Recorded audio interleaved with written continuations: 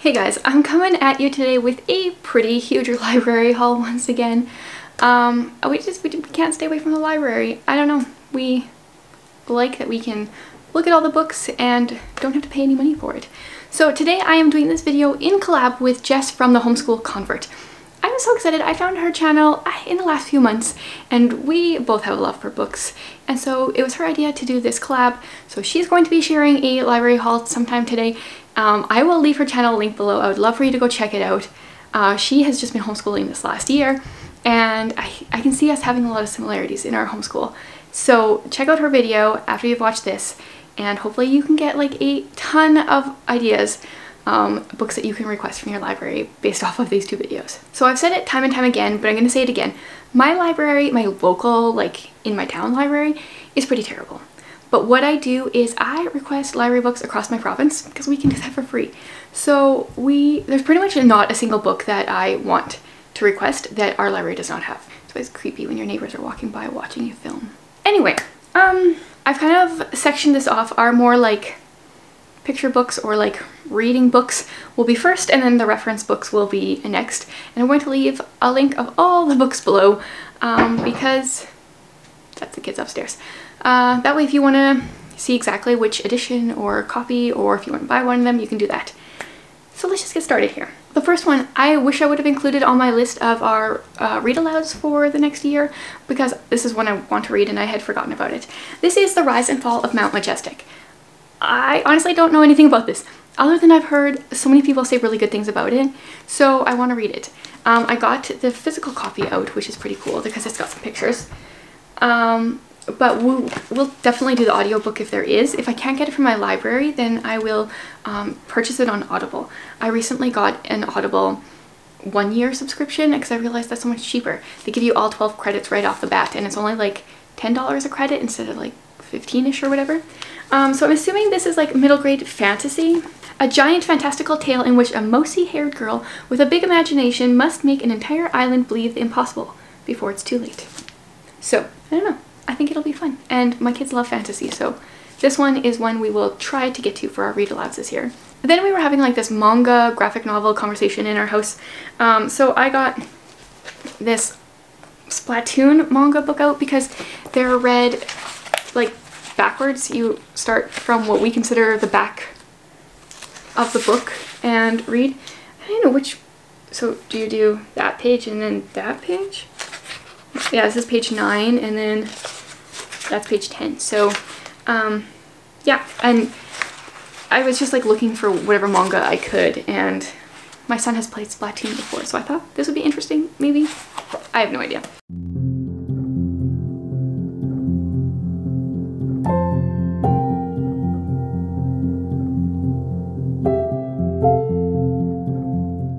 And then this was under the manga books, but it's actually a graphic novel. It's Baby Mouse, Queen of the World, but it's like a fairly easy graphic novel, so I think it would be really good for, you know, like beginning readers.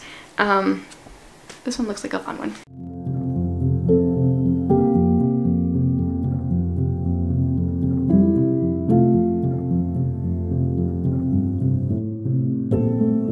This is a picture book that came out at the beginning of the year and I am so excited to have finally read it. I Said Kiss in the Corners. This was one of my anticipated books for January or February. And this is just about an Asian girl who is just learning to love her eyes, the shape that they are, and that it's okay to be different from other people, and I really like this one. The illustrations are just stunning and we were all oohing and awing over them.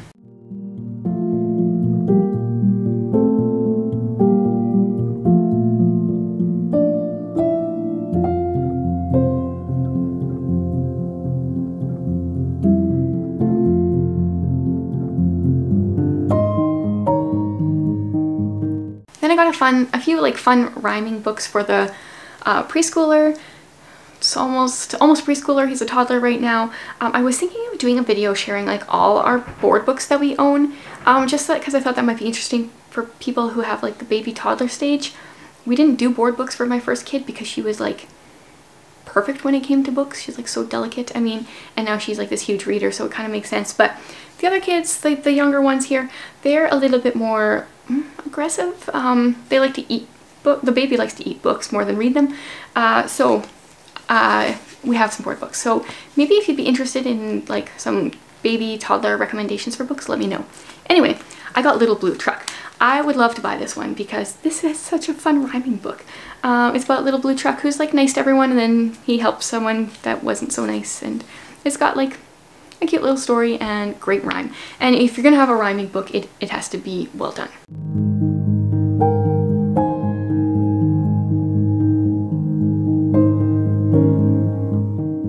Speaking of rhyming books, we also got Bear Snores On. This is a really cute story about a bear who's hibernating, and there's a bit of a party going on in his den.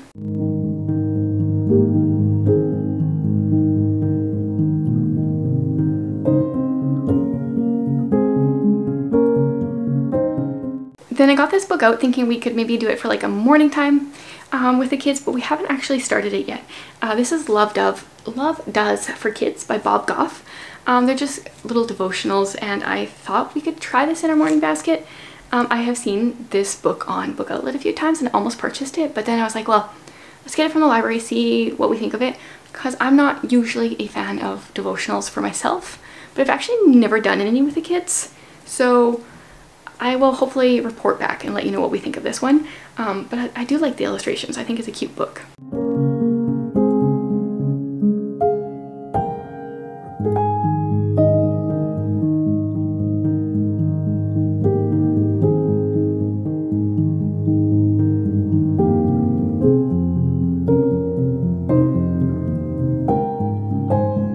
Then I got Math Hacks, Cool Tips and Less Stress. Cool tips plus less stress equal better marks. I think this year we're gonna actually like officially do something for math. I have not done anything with my kids for math as far as like anything formal, and we're not gonna go very formal either. We're not purchasing anything, but my daughter's going to 6th grade, so I thought we would maybe like up the game a little bit. And this is something that she just loves. Like, it's just all sorts of different hacks, and obviously it's called Math Hacks. Just different tips on ways to figure things out, and this is her kind of book, so it's just, I like to use the library to be like, okay, can we borrow this resource? Is this something we should buy? Like, I like that. It helps me save money because I don't always have to buy everything.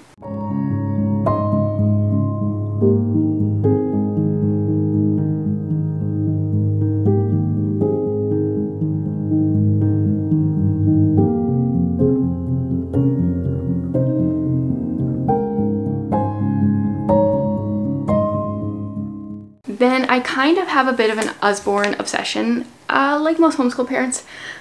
What I do on my library site is I'll like just search Usborne, and then I will filter it so that it sorts by like the newest released Usborne books first.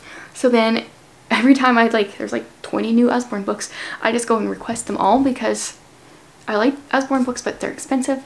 So I like to figure out which ones we can borrow from the library, which ones we need to buy. This one is Never Get Bored, Draw and Paint. So it's just a bunch of like different ideas of things to make. This is a tessellate, draw extraordinary outfits. So this is like folding paper, equip your studio. I saw all sorts of different things on here. So it's just ways for kids to be creative, and I like that this one is not something that you draw inside. They have a few books like that where you're supposed to draw in there, and I don't like that. I like just like, give me all the ideas and then we'll draw somewhere else.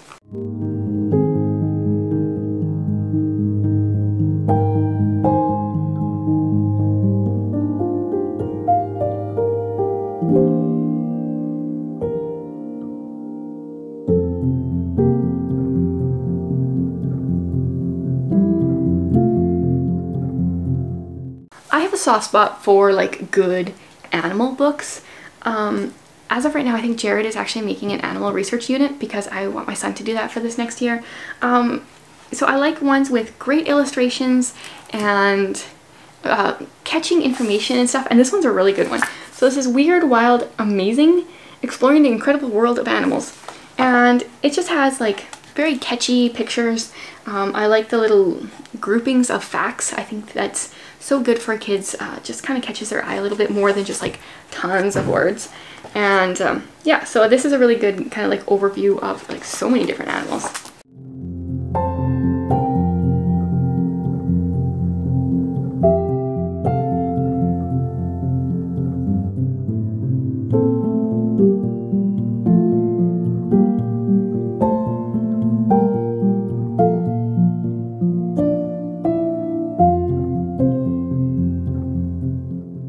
Going back to the math books, do not open this math book. This is an addition and subtraction version. I don't know if they have other ones. I should actually look at this. This was just a time when I was like actually browsing my local library shelves. I pretty much never do that. So it's kind of like just got different ways to make 10, game time, just all sorts of different fun math things. So I should probably do this one with my son.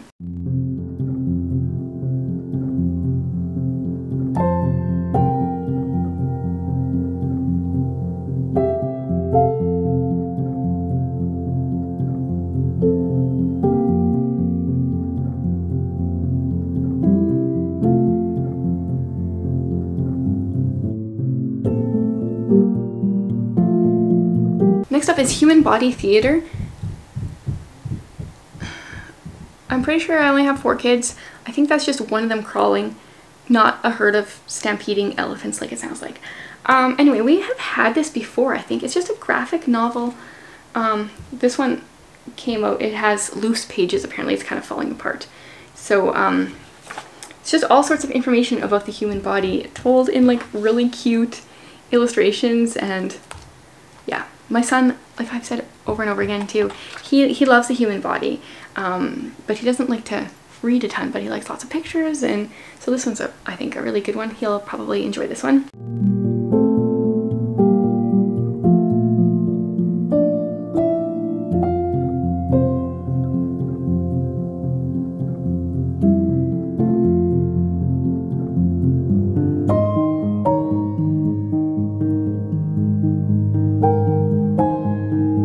This one was solely for me.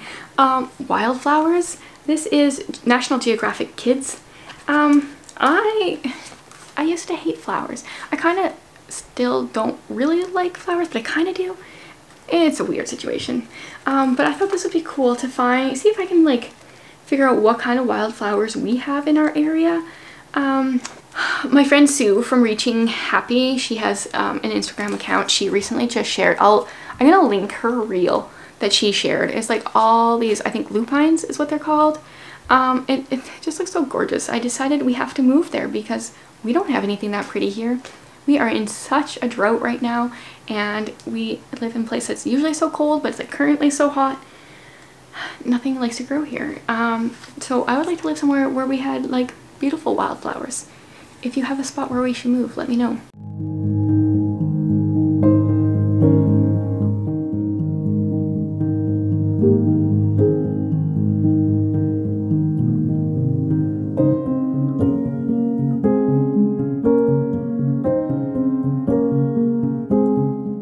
And then my daughter really likes the series. She hasn't seen this book yet. This is the Usborne Climate Crisis for Beginners. So they have money for beginners, economics for beginners.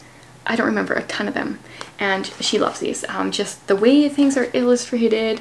The information, once again, is like little groupings of information are so much better than like paragraphs of text. So yeah, this whole series, any book in this series, she just sits down and devours. She just pours over it. I love that. I love raising readers. And do you know how you raise readers? Is you read yourself, and you go to the library and you get out 1 million books every month. You don't even have to like actually spend any money.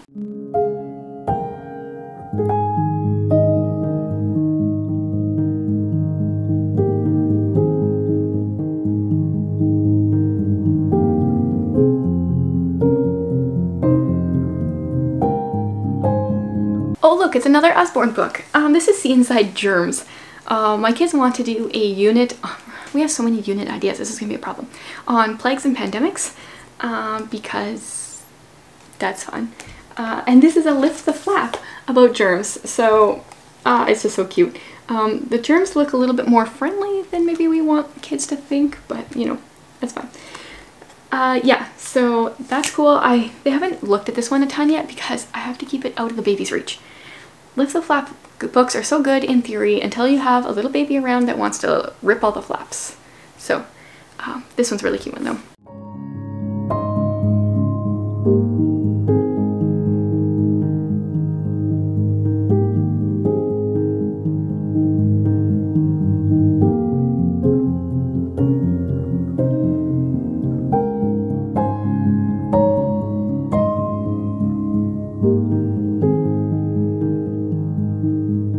There's definitely a bit of an Usborne theme. I obviously went and requested a lot of the new ones. This one is the Usborne Book of the Brain and How It Works. So once again, kind of like human body theme.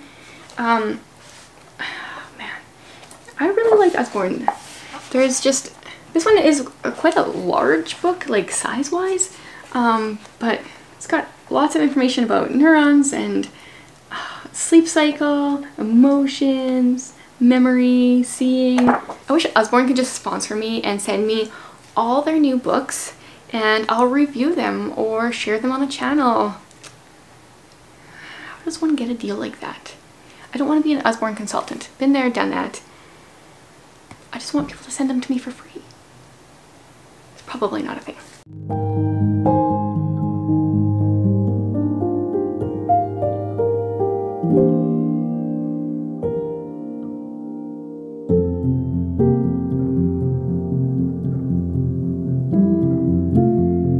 Okay, and this is a book that I have checked to see if my library has had time and time again. They never have, and it's one I've thought about buying, but I never knew, like, is it worth buying? And so we finally got it. It's The Garden, the Curtain, and the Cross. So this is the story about, like, the crucifixion and stuff, and we haven't read it yet.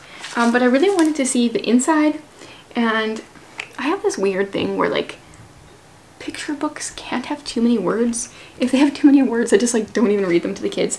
But this one looks really good, so we need to actually read it and see if this is something worth buying, because in theory this is one I would like to own if it's a good one.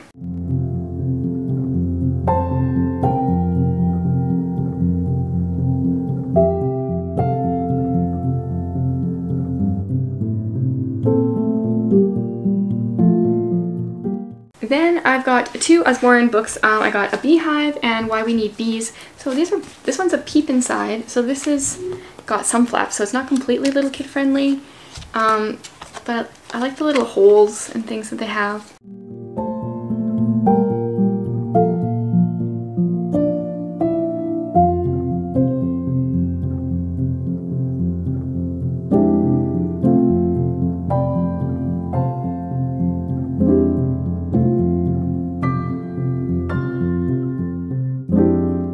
And then I got Why Do We Need Bees? Once again, this is a Lift the Flap.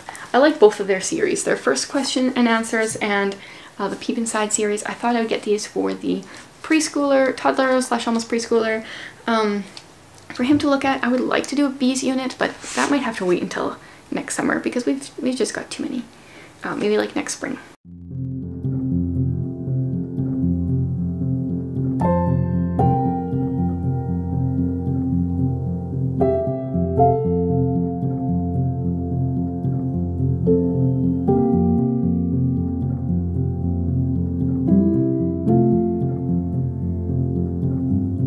Okay, I think this is my last Usborne book.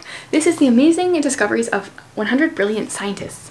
So my kids are both actually really into like science, and my son loves like inventions and things. So this book is so good for him to just like look at. Once again, their illustrations are gorgeous. My husband just put out an inventors research unit, and my kids just love that kind of thing. So there's so many different things. So yeah, like 100 Brilliant Scientists, so lots of different things to learn about in here.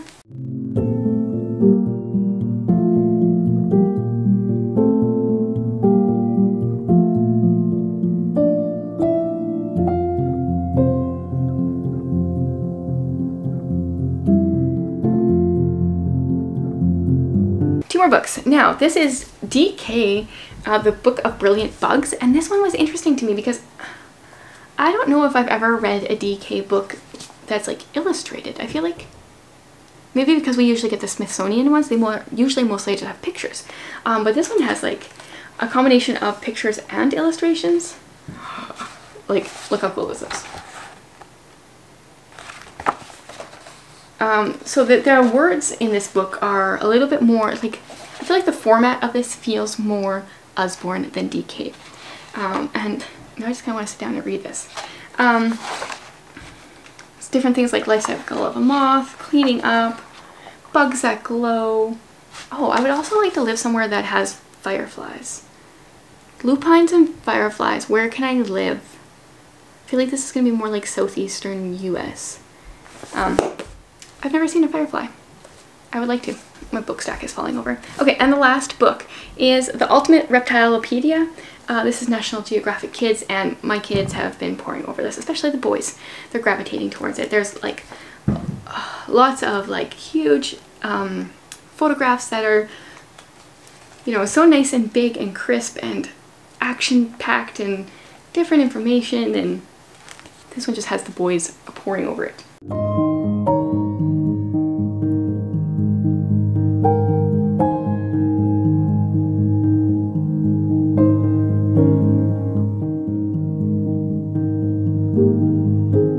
Okay, so I think I gathered up all my library books that I wanted to share. They're kind of spread all over the house and then I have to find them. So here's what I want you to do. I want you to let me know like some books that you've recently got from the library that you think we would be interested in so I can request them, and then hop over to Jess's channel and check out her library haul. Thanks for watching, guys.